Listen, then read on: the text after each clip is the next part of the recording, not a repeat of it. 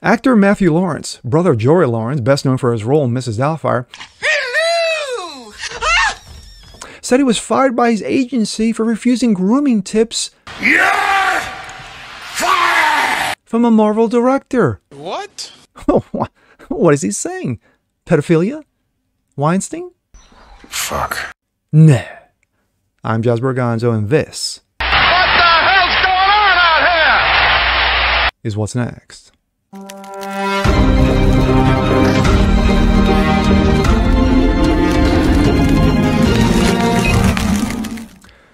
What's up, everyone? Jasper Gonzo, what's next? Your daily? Happy Monday. We start a new week. I would say the new week, same bullshit, but this one is a little different. Actor Matthew Lawrence, the brother of Joey Lawrence, of course, the Lawrence brothers, who have been in acting for the better part of, I don't know, what's it now, like 40 years now? Well, it turns out that Matthew Lawrence was recently fired by his agency for refusing grooming tips. Gee, I wonder where I've heard this before. Wasn't it Corey Feldman who was screaming from the hilltops for the better part of over 25 years talking about pedophilia in Hollywood, and of course, Harvey Weinstein? Yeah, let's start up the whole Me Too thing again, huh? Shall we? Oh, no, we can't because he's a dude. Let's take a look. This comes out of the Post-Millennial. Former child actor Matthew Lawrence said he was fired by agency after refusing grooming tips by a Marvel director. A very prominent Oscar award-winning director who showed up in his robe asked me to take my clothes off. On Friday, actor Matthew Lawrence said on his podcast Brotherly Love, co-hosted by his brothers and fellow actor Andrew and Joey, both actors, said that he was propositioned to get a huge role by a famous director to get a role in a Marvel movie. Quote, "Whether it's another woman or another man in power, there's been many times in my life where I've been propositioned to get a huge role," Lawrence said. "I've lost my agency because I went to the hotel room, which I can't believe they would send me to. Of course, a very prominent Oscar award-winning director who showed up in his robe asked me to take my clothes off, and he said he needed to take Polaroids of me, and then if I did X, Y, and Z, I would be in the next Marvel movie, i.e. Marvel character. I didn't do that, and my agency fired me because I left this director in his room." The actor noted that a lot of other male friends have gone through the same similar circumstances with both men and women, and mentioned actor Terry Crews, who came forward in 2017 with allegations of sexual assault as he suffered at the hands of a Hollywood power broker, reports the Washington Post. Lawrence, 43, best known for being one of the siblings in Robin Williams' classic Mrs. Doubtfire, and for the sitcom Boy Meets World, made comments after his brothers reflected on the, quote, Me Too movement.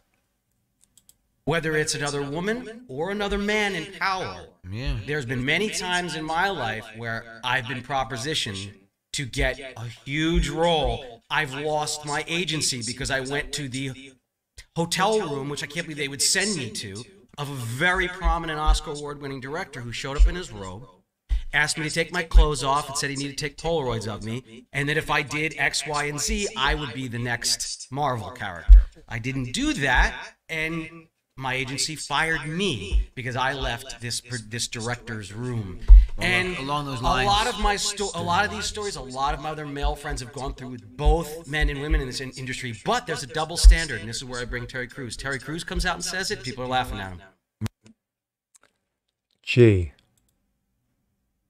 he wasn't lying. My thoughts. He's 1,000% correct. There is a true double standard when a guy comes out.